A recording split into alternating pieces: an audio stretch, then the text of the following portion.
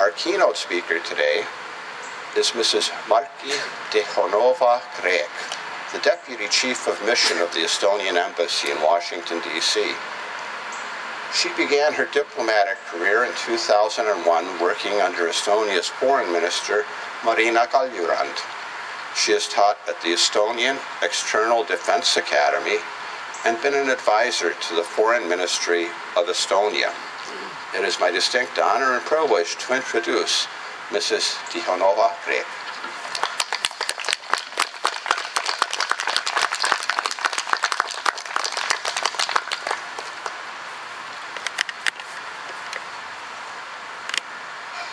Dear Estonians and friends of Estonia, ladies and gentlemen, let me first say and start my speech with saying that I'm really happy and honored to be here today and celebrate the 50th anniversary of Estonian Cultural Garden. It's always a very, very special feeling to meet the local community around the country.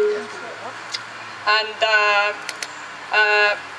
I would like to thank you all for the very, very warm welcome that I have had here, and happy Jaanipäev and Võidupüha on behalf of Estonian Embassy and also personally myself. Well, Toomas spoke about the history a little bit. What I would like to concentrate more on would be the present. What is important for Estonia right now in terms of foreign politics, and how can we take our cooperation with Estonians as well as friends of Estonia even to a higher level than it already is. Well, 25 years ago, Estonia regained its independence. When looking back to these 25 years, we must admit that it has been a very successful period. We have a reason to be proud of ourselves. We have our own country where the official language is Estonian. Our culture is very strong and very well preserved. We Estonians make our own decisions. And there are even sectors or areas or niches where Estonians are world known and world famous for. At the same time, when we have this success, I must say that we also have to think about the future. We don't have to stop here enjoying only the things what we have. We have to think about the future. Even though we have done very well, we should not become passive and assume that everything that have been achieved during these 25 years is irreversible. Just like in the past, also in the future, things could happen that could be challenging for our small country. I do not refer to the likelihood that or possibility that the events of 1940s will be repeated and Estonia will lose its independence. I rather mean that history is not final, and no country in the world can foresee every possible event and prepare for every possible occasion. What a country can do is to invest into its image and into its good relations, international relations. And when saying that, I definitely mean that one of the areas where we should invest a lot in terms of international relations is the area of security policy. Estonia made a very, very big step towards guaranteeing its security already back in 2004 when joining NATO and EU.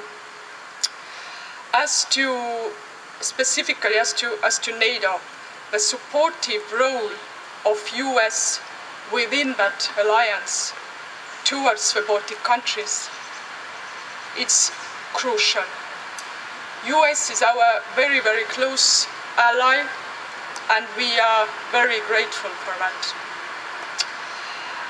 As you know, perhaps in less than a month, in the middle of July, there will be the next NATO summit taking place this time in the capital of Poland, in Warsaw. All the NATO allies on the level of heads of government come together and have a meeting there. Today, Estonia is one of the few NATO allies or NATO countries who fulfills its obligations to spend at least 2% of its GDP on defense. As to this upcoming Warsaw summit, we firmly believe that NATO has to be able to defend its allies collectively, taking into account all the forms of current threats. So in other words, NATO has to adapt to the so-called new normal, the era or the period that started in 2014 after the escalation of Russian aggression in Ukraine. So as a result of Warsaw Summit, we really expect to see a significant increasing amount of NATO, including American boots on the ground and military equipment pre-positioned to Europe, especially to our region. And this all is for a purpose to serve or to adapt to the new normal or new situation.